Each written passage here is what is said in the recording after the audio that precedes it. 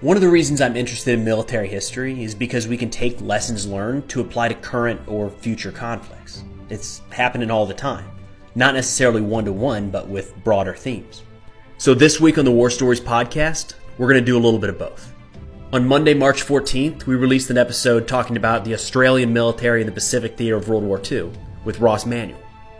And on Tuesday, March 15th, we put out an analysis of the Russian invasion of Ukraine with Cold War historian Ian Richardson.